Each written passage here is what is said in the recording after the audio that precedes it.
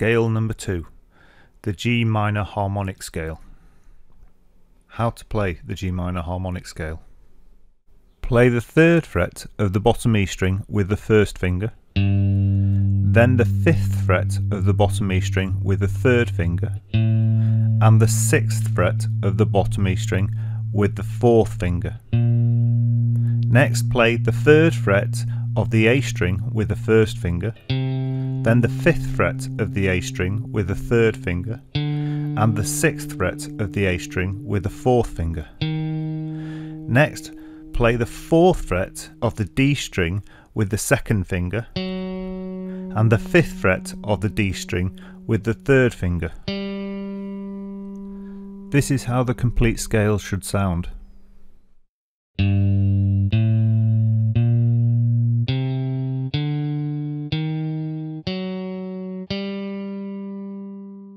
As with previous scales, you should try to master the scale in both directions, both up and down.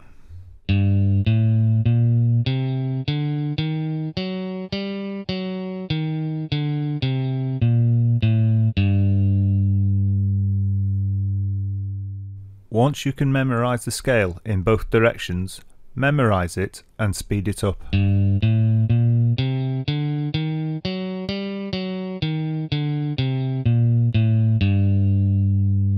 Once you've memorized and speeded up the scale, move on to your next scale.